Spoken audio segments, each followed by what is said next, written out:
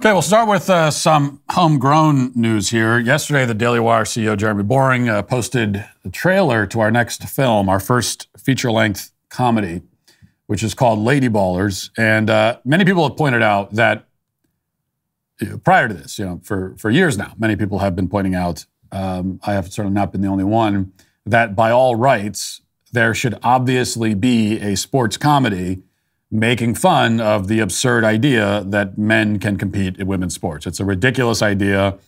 It's an idea that is just begging to be satirized, and someone should do it. But Hollywood, well, first of all, they don't make real comedies anymore, which I don't even mean that as hyperbole. They just don't make comedies anymore. And they certainly, if they did make one, on the rare occasion that they do make a comedy, they aren't going to make one on this subject. So instead, we decided to make that film, the film which should exist, and now it does. Here's the trailer. Watch. In a world where women's sports is being transformed, the Daily Wire calls foul with the most triggering comedy of the year.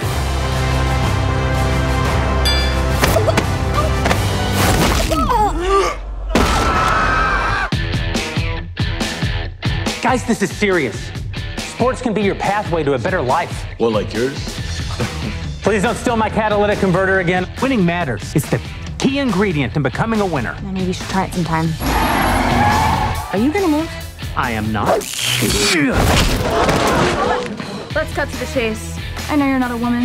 Hey, you don't know how he identifies. If you can beat them, What do you know about the U.S. Opens for the Global Games? You want us to compete as women. $5,000 prizes. My lover says you were a great coach back in the day. join them. This is the way the world is now. My 8-year-old daughter told me all about it. So a guy can become a girl with no physical changes at all. Oh, that's called gender fluid. So I can be a woman on the court and a man in the bedroom. I can't believe it. Nice! You mean when you're sleeping? Yes. Coach, Alex, we could play basketball. We'd have to get the whole team back together. It's time we're in. I'm in. I'm in. to play Lady Ballers. Mount up. like a girl. That's right. I'm with her. I'm in my truth. This is my truth. From heroes Day one of being a girl athlete. I love being a girl. to sheroes. We could dominate every woman's sport. Running, swimming, soccer. I said sport, Felix!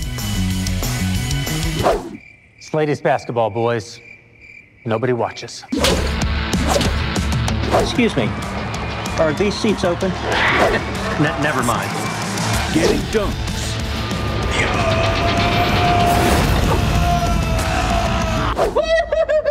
And tucking trunks. No, she didn't.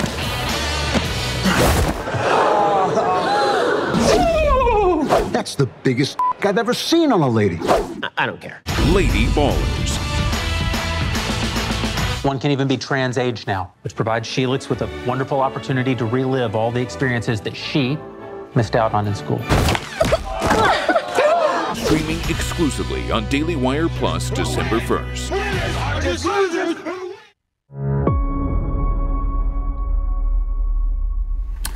Now, a few things there. First of all, of course, most importantly, a number of eagle-eyed viewers did notice a certain quite handsome yet strangely attired character appear briefly in the trailer, and yes, that character was me. This is what I look like in the film. Let's put that up just in case you missed it.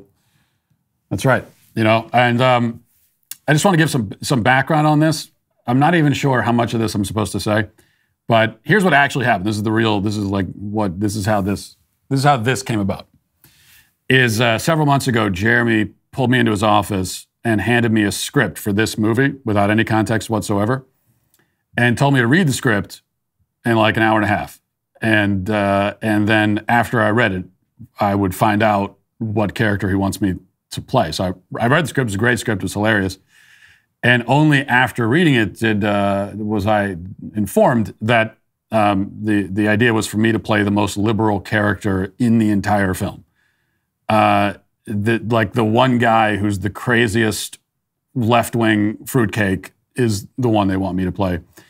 And basically, it's a character designed to be the exact opposite of me in like every imaginable respect, right down to, of course, as you know, I don't like making physical contact with people. I don't like when people touch me.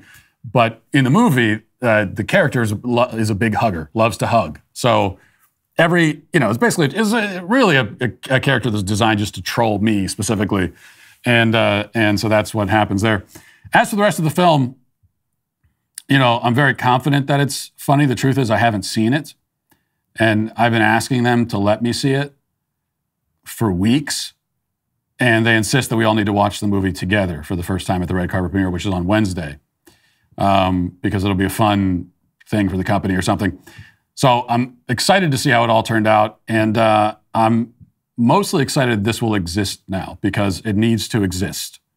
Mocking a thing that desperately deserves to be mocked. And there's just this gold mine of comedy to be found really on the left in general, but especially with left-wing gender ideology. Now, gender ideology is horrific, and it's evil, and it's wrong, and it's disturbing on every level, but it's also eminently mockable. And as it was Thomas More who said that the devil, a proud spirit, cannot endure to be mocked, which is why we should mock. And, mockery of evil, and I've been saying this for a long time, mockery of evil is a virtue, in my opinion. It is a virtuous act. And that's what this movie does. And also creating great comedies for people to laugh and have fun is also a virtue. And there really is basically none of those anymore. It's a whole genre that doesn't exist. Because even if you're not making a comedy, now we wouldn't expect Hollywood, Hollywood cannot make this movie. They can't make it. But you would think that, okay, they're not going to make a sports comedy, making fun of trans ideology. We understand that as much as they should make it. But you would think, well, you could make some kinds of comedies. Like you could have a comedy that makes any jokes at all about any subject. But the fact is that, Hollywood's at a point now where they can't do that at all. They cannot create any comedies. So we have stepped in to fill the gap. And you can see it for yourself on Friday. If you haven't subscribed yet to Daily Wire, make sure you subscribe before Friday. If you haven't renewed your subscription, I would do all that. And make sure you tune in on Friday. You're not going to want to miss it.